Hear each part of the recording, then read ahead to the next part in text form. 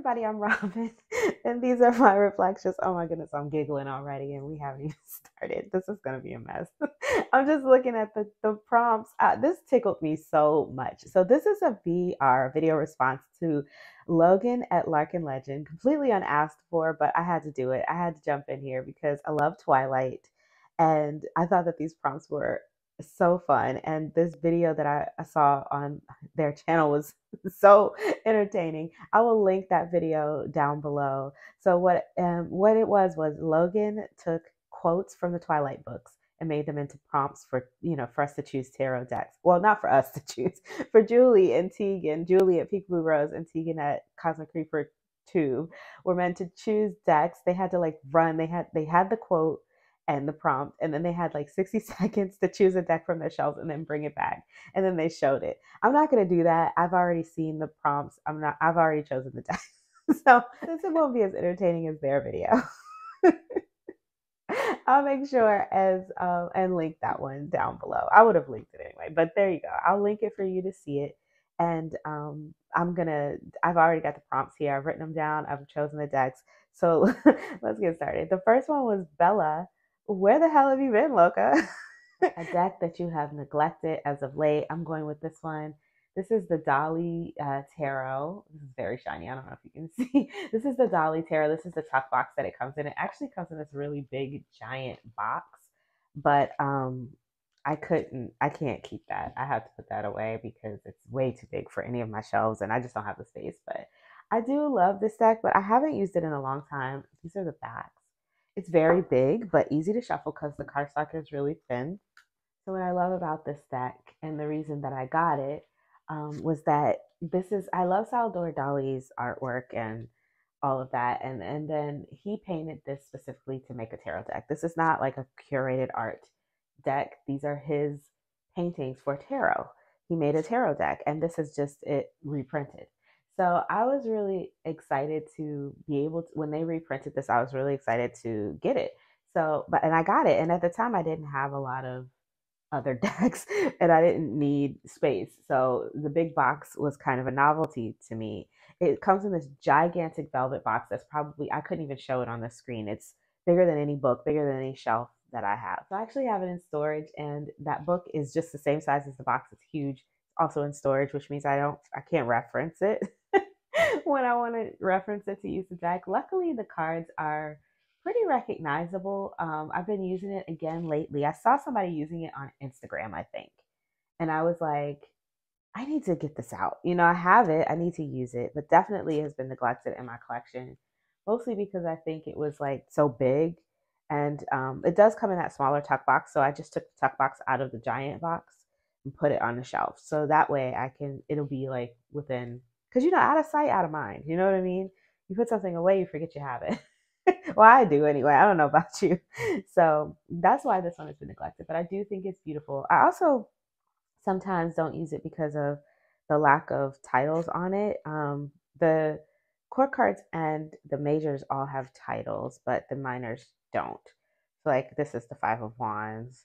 But you just have to kind of know that or discern that. And sometimes in a reading, it could be a little bit if I'm in another space and I'm not really paying very close attention, I might not. This one I can kind of tell. This one I can kind of see it's the Six of Swords.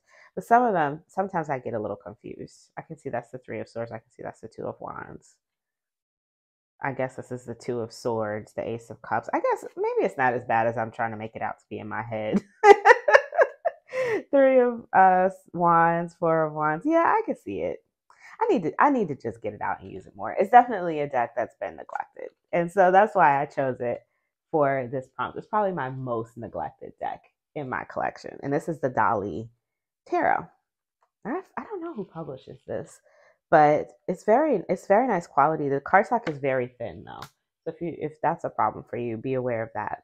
But they're giant cards, so I can see the paintings. It's clearly printed. And the guidebook comes in German and English, and it's beautiful paper, but it's huge, man. It's really big. So anyways, that's the Dolly Tarot, my most neglected deck right now. Number 2, this is the Skin of a Killer, Bella. A deck with bling of some sort or flashy art. My blingiest deck is going to be this one. This is the traditional Korean tarot by Bana, the holographic edition. This is the only holographic deck in my collection. Let me get it out of the box. Okay, that was a struggle. Okay, you can see that the box is very, very pretty and blingy. Came with these extra cards. Somehow I lost. This had 4 seasons, and somehow I lost the 4th season. I don't know. So I have like, I'm guessing that's winter, spring, and summer. I'm missing fall. I don't know. Or maybe this is fall and I'm missing summer. I don't know. But I don't know how I lost them, but I lost one. I completely lost one. All right, so these are the cards. The cards are a little tall, so I would say a normal tarot deck probably stops about here. So they're taller and they sparkle. They have this like star lamination. See that? Look at that. Oh yes, come through, sparkles. I love a glittery deck. I do. This is still in order, and because I put it back in order because I realized that it's hard for me to tell what card I'm looking at, and because the titles are written here in Korean instead of English, I need to get to know this deck a whole lot better before I can use it like this. I have the paper version with the English titles on it, and I don't have any problems using that one. But for some reason with this one, I have a hard time telling what I'm looking at. So I put it back in order so that I know which card is what. But considering swapping out to these cards for my deck and walk, because I keep the cards out on my desk and the light hits where they sit, I think they would be really beautiful instead of the cards that I'm using, to use these instead. Just just to have something pretty to look at since it has to sit out there for 10 days, But this is my sparkliest, most blingy deck. Another reason I don't use this one so much, look how beautiful it is that these sparkles, while very gorgeous here on camera, and even when the light hits them, they're very pretty in real life, it's very cloudy. And I have vision problems. Like my eyes are not that great. So that lamination makes it hard for me to see. Sometimes I can't see past the lamination to the image. So there's that as well. But this deck is great. I used the paper one in the summer. This is my favorite card. I used the paper one this summer a lot. Yeah. I like how these elongated cards, because everything just looks like it keeps going. So I want to be able to use this more. And I think that once I, get to know the deck better and I just know the cards, I can use it. I'll be able to use it without the titles. So that's the goal. For the meantime, it's being relegated to the deck and walk, I believe. And this is the traditional Korean tarot, the holographic edition, my blingiest deck. Definitely the blingiest deck in my collection. Look at all of that bling. Number 3, hold on tight, Spider Monkey. A deck that has carried you through hard times. None other than the Superlunaris Tarot. This is my favorite tarot deck. It is the one that I use when I'm having hard times. If I want to read tarot during a hard time, I will always reach for this one and nothing else. There's nothing else that I would trust in a hard time. I don't know. This is my deck. If I had a best friend in a tarot deck, this would be it. So I couldn't pick another one for this prompt. If I can tell you, there have been many a hard time where I've used this deck to read, and it has been supportive and kind, and honest, but also loving and gentle. And it's given me exactly what I need at whatever time I need it. So I've never been let down by this one. And I trust it. So this is my Superlunaris Tarot, the deck that's carried me through hard times. Beautiful deck.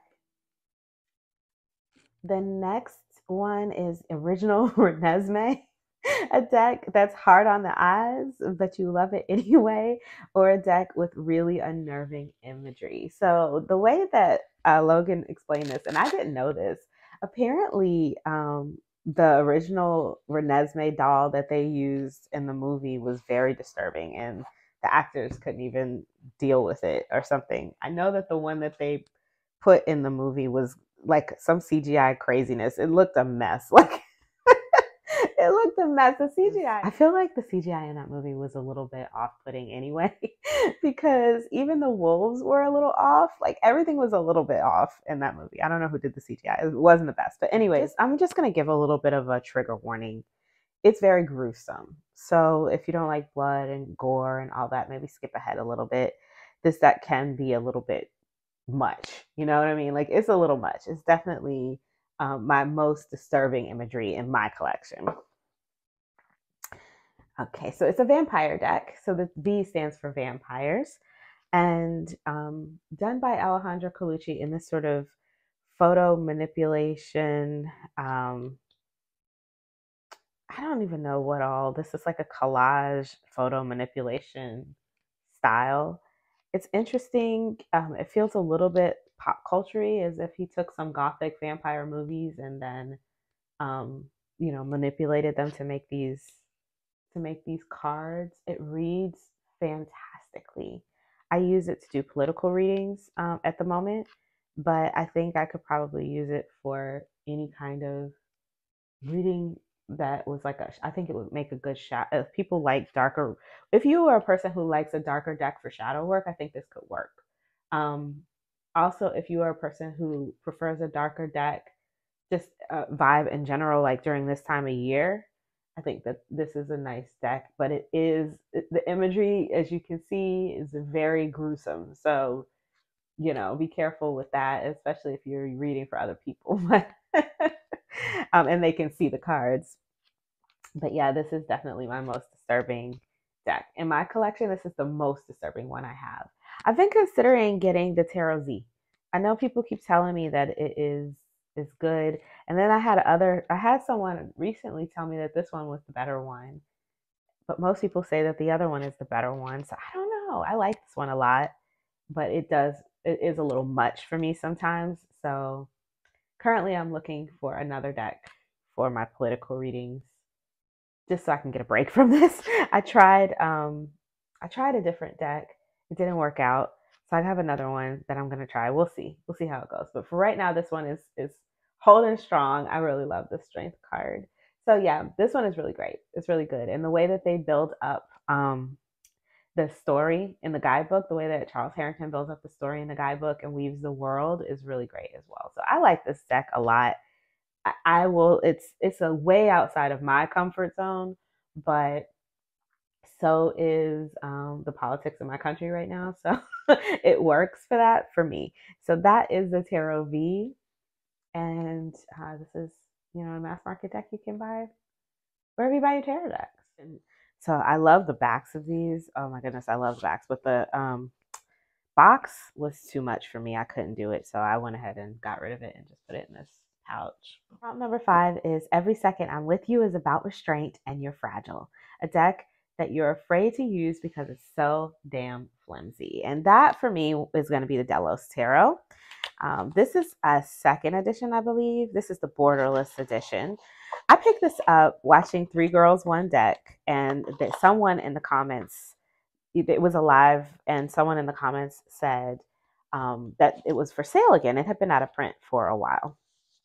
And I was like, oh, okay, let me go check it out, because I'd heard Julie from Peekaboo Rose talk about this deck so much, and I was interested in it, but it had been out of print. And so it had been unavailable to me. And so when I saw them mention that it was on sale, I went and checked on Etsy, and it was very inexpensive. I think they were selling this for like $30, no shipping. And it was coming from like Korea or something. It's definitely more now, but at the time they had it really low. I don't know if that was like an introductory like pre-order or something.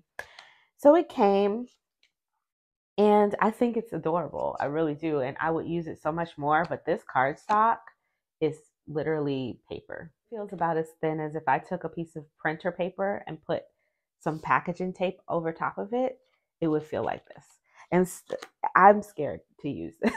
Not only am I scared to crush the cards, but also I'm a little bit nervous about cutting my hands. I've cut my hands before using really thin, sorry, I'm blocking the cards, using really thin paper. And I think I just get nervous about that. I don't want paper cuts. They hurt really badly.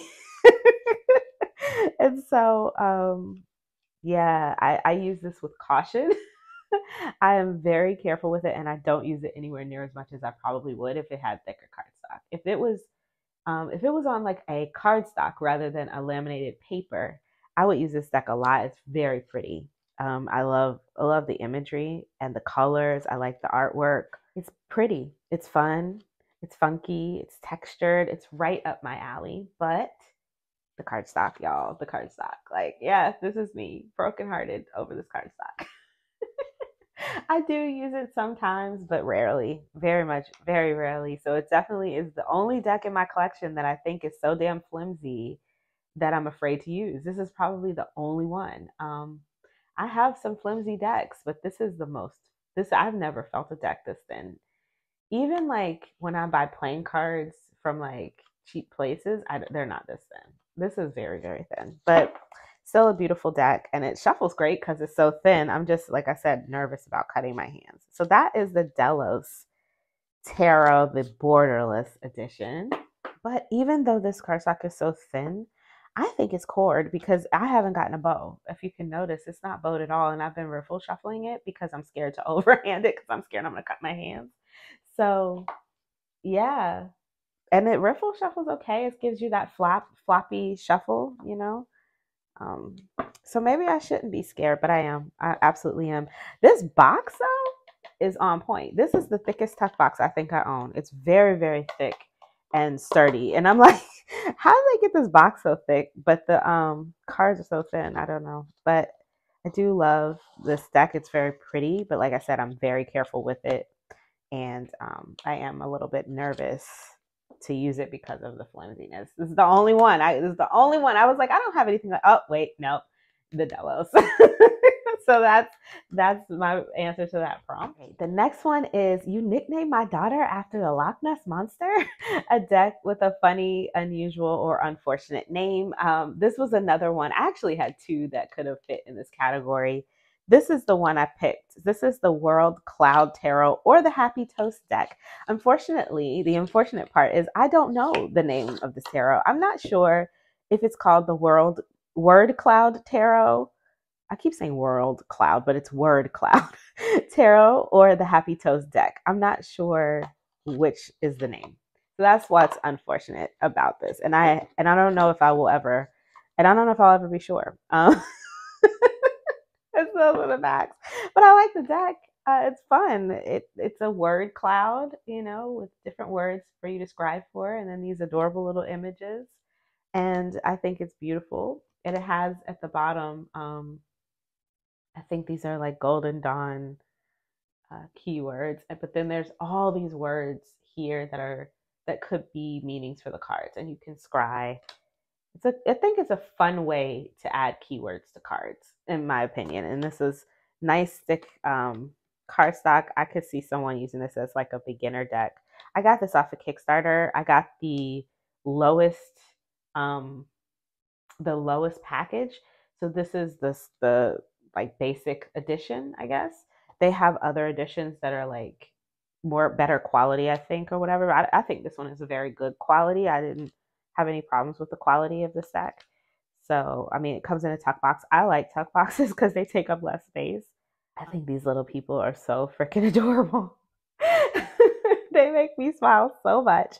And I love scrying for the keywords to see which one pops out at me today. There's so many on the cards, so it's always something different.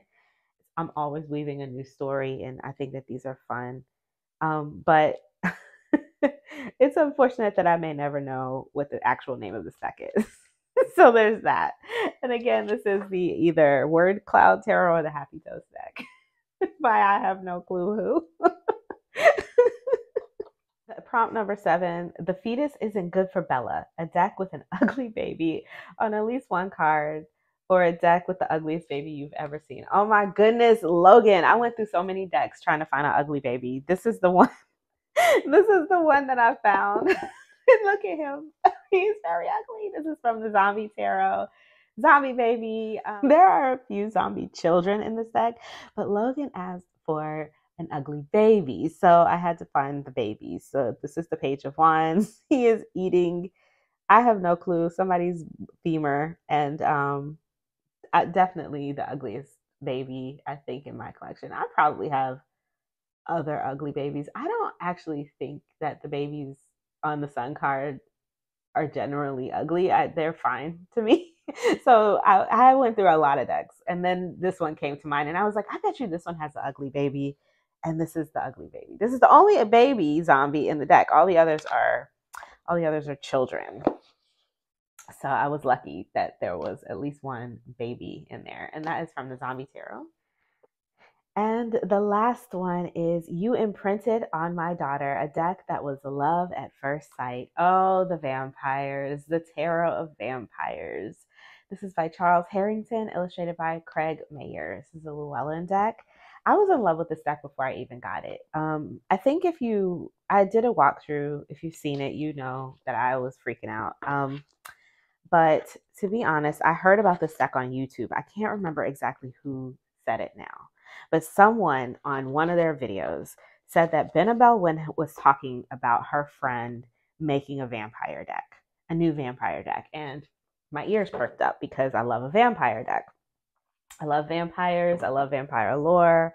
And I was like, oh, a new vampire deck? Let me go see. Because at the time I only had one vampire deck. So I was like, yeah, I want another vampire deck. I scrolled through Benabel's Instagram until I found her posts on the vampire deck.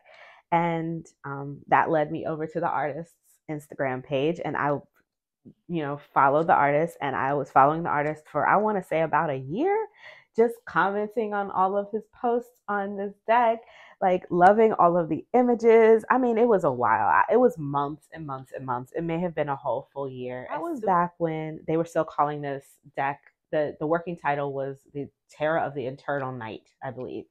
And then they changed it to Terror of the Vampires, and they put it up for pre-order. I pre-ordered it immediately. It was like 6 months before it released. I had it pre-ordered and ready to come. It came early. I was so excited to get it. I was in love with this deck before I even had it. Like, I already knew I was going to love it. I was already so into it. Like, just the fact that there was going to be a modern vampire deck that looked like the movies and the TV shows and stuff that I like to watch. They felt tortured. They felt almost, like they were trying to live a human life. And I love the artwork. It was right up my alley, and I still love the deck. It's been a year or two now we've had it, and I still love it. Every time I look at it, I smile. I love every image. I love the guidebook.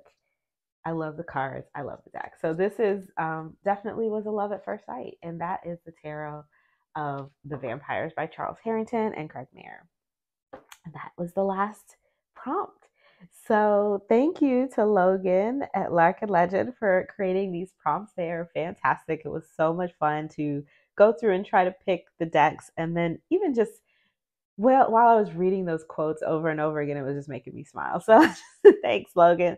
And thank you to also Julie and Tegan. Thank you to you all for watching me ramble on about these decks. And if you like this video, please give it a thumbs up. It helps the channel grow. And if you want to see more from me, you can subscribe. I release videos every few days regarding tarot and oracle, and I would love to have you. The links in the description box below will be for Logan, Tegan, and Julie's video, as well as, if you like these types of videos, I will put in the description box below my playlist for other videos that I've done, other video responses that I've done to different tags if you want to see more. Also down there will be links for where you can pick up the decks. And until I see you guys next time, stay safe and be blessed. Bye-bye.